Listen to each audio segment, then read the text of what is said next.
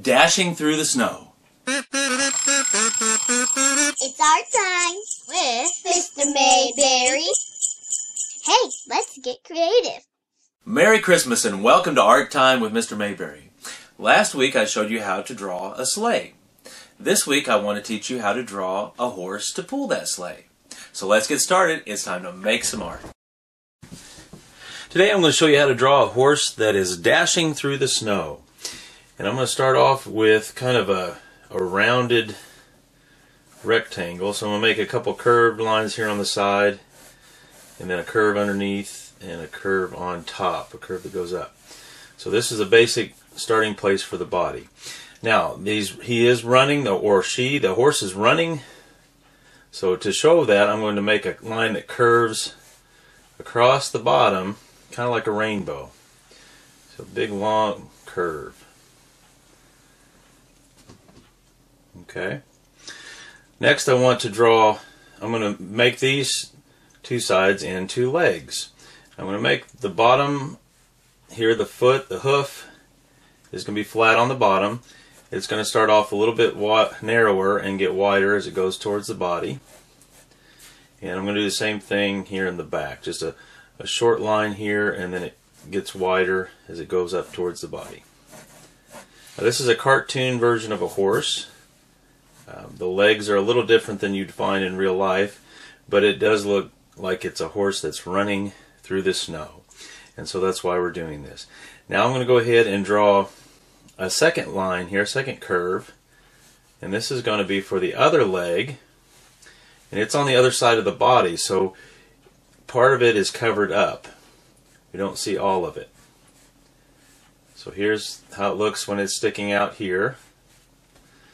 And we're going to do the same thing here in the back. I'm going to come back here and make a curve. It's a little bit higher because it's further away, and also it's not as long because it looks like it's not as long because it's farther away as well. Okay, so this is the front two legs and the back two legs. Then I'm going to go up here and make the horse's neck.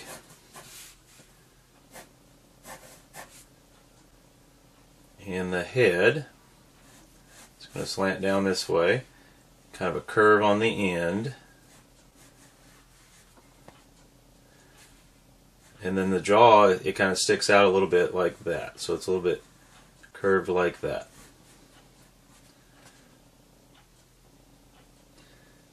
Okay, I want to make the horse's ears up here.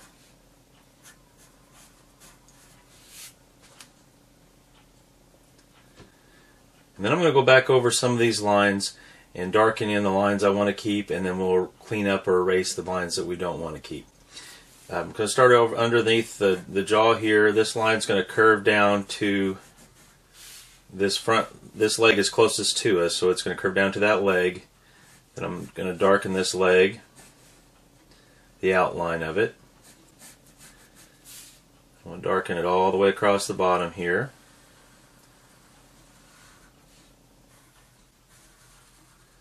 Okay, and then this back leg here, we're going to go up the body right here, like that. And then the back, get a little bit of a curve to it, and that kind of gives it a sense of action, like he's in motion, or the horse is in motion.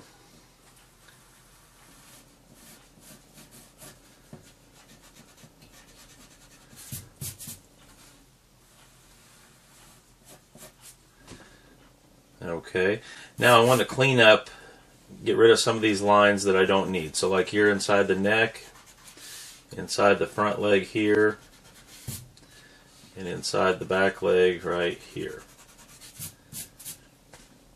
Okay, I want to make these other two legs darker around the outline, the outside edge of the leg.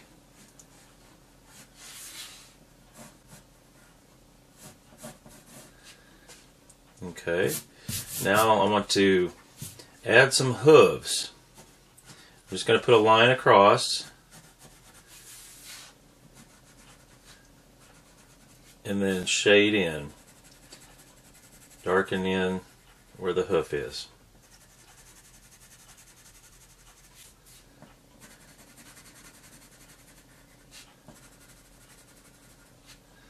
Okay. I'm going to go up here and make an eye and a nostril right here.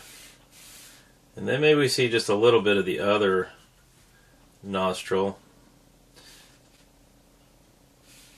Well, let's just do one. Let's just do one.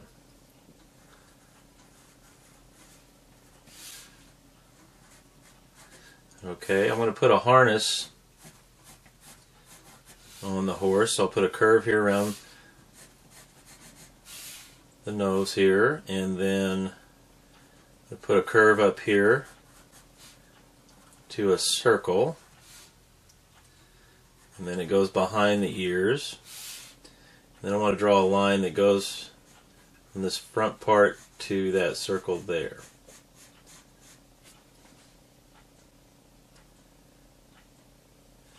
Okay, I want to erase inside the ear. Might be a little harder to do because it's a smaller space.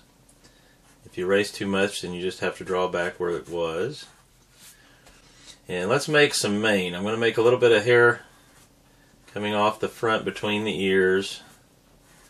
And on the back, the horse is in motion, so I want to make the mane wavy all the way down because it's in motion and it's going fast, so the mane is flowing in the wind, flying in the wind.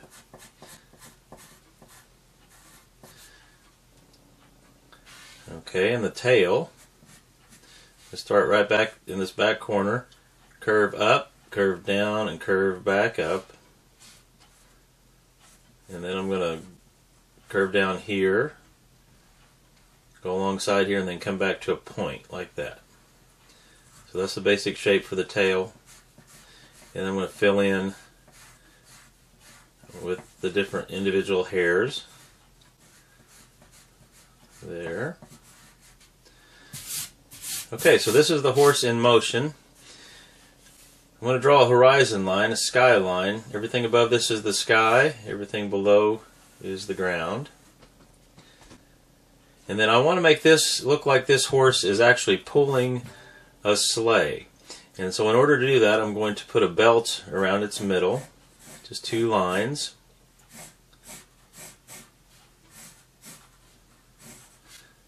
And this happens to have jingle bells on it. So I'm going to put 3 circles. Now you can make more than this. I'm just going to do 3 on mine, and they're fairly large. If you want to put a whole bunch across here, you could. But the jingle bell, is just a circle with an X in the middle. So it's very simple. Okay, so that makes a jingle noise whenever the horse runs. When it hits the ground each time, it jingles. Then I'm going to draw a rope or a line that goes from the belt. I'll go back here and it would connect with the sleigh. If I have the sleigh drawn behind the horse, then that would connect to the sleigh. Now we've drawn this just black and white. You could go ahead and color in the horse if you'd like. Another option, you can do this same kind of a thing not only with a horse, but if you want to do the same kind of thing with a deer, you start off with your body shape and then make the curve with the legs, just like we did on the horse, except on the deer you might make the hooves more pointy at the end. And then also, if this is one of many deer, not only would you have a line going back to the next one or to the sleigh, but you might have a line that goes forward to the belt of a deer in front of this one.